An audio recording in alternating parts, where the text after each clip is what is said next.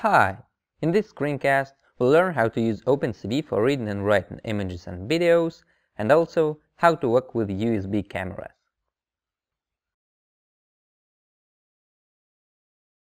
To read an image from a file, we can use the imRead function. In the simplest case, you just provided a path to the image and that's it.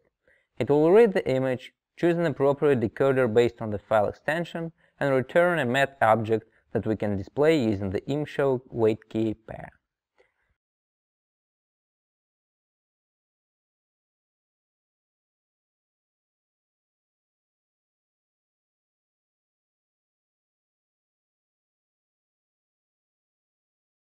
Here's our image.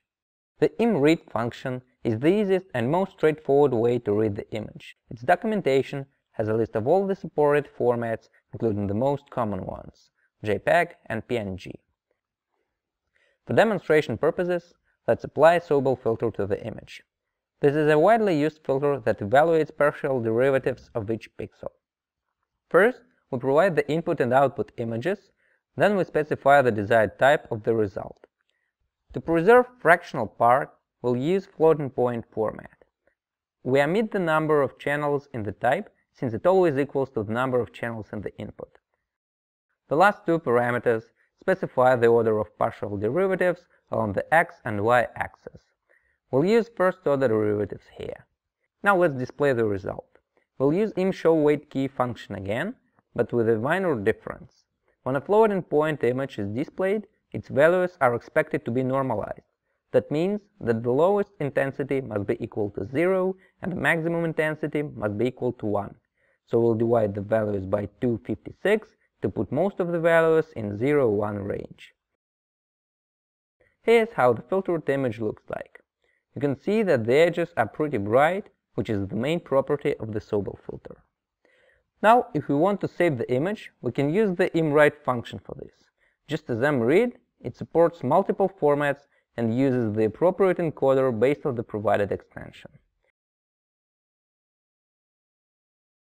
Let's see if it works. File Lina Sobel PNG was created, and now let's see how it looks like. We'll use scp command to copy the file from Jetson to our host machine.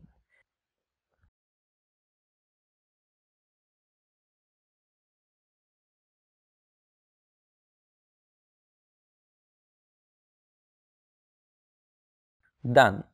Now, is it actually what we wanted? Yes, it is.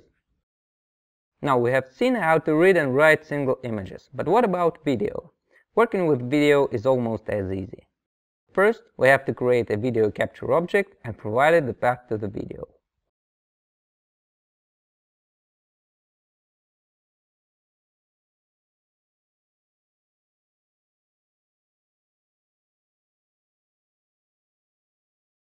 To display it, we'll use the same imShow wait key functions, but this time in a loop. First, we use read method to fetch the image from the video stream. It returns true on success and false if the end of stream was reached. In that case, we want to exit the loop. Then we call imShow and wait key and provide it the timeout in milliseconds. Previously, we called it with no parameters, which meant to wait for the keyboard input infinitely. This time, it will exit after 30 milliseconds even if no keys were pressed. Wait key will return a negative value if it has exited because of a timeout, but if some key was pressed, it will return its code. We'll check it, and if space was pressed, we'll exit the loop. Now build and run. Okay, and here we have our primitive video player. Now let's also apply Sobel filter to the video images and encode it into a file. First, we need to create a video writer object.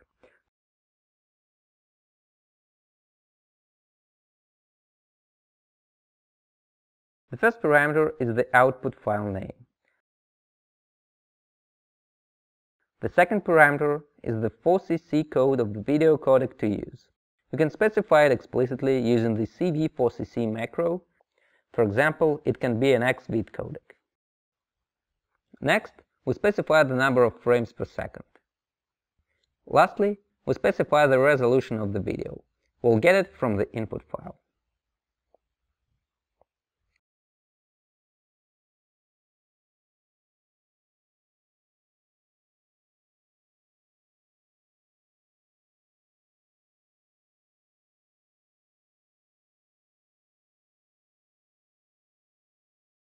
The hardest part is done.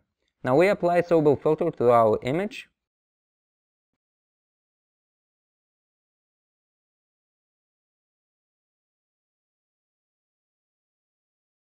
Notice that we specify CVU type, because video writer will refuse to accept floating point types or either integer types.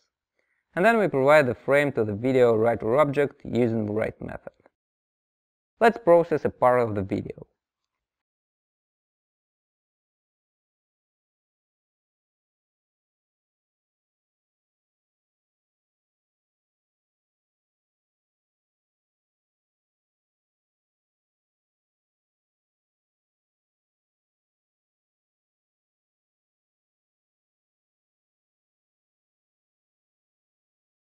And let's see the result.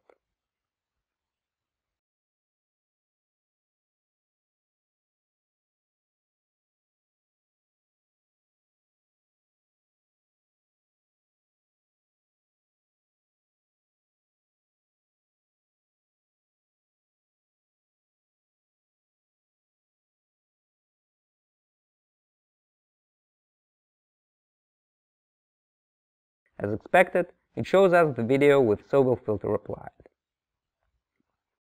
The last subject we'll touch briefly is fetching the images from the camera. We have an ordinary USB camera attached to our Jetson board. The only thing we need to do for reading its images is to provide a 0 argument to a video capture constructor. It will open the default capturing device, which in our case is the USB camera, since it's the only capturing device available. Now let's see if it works. Here's our display.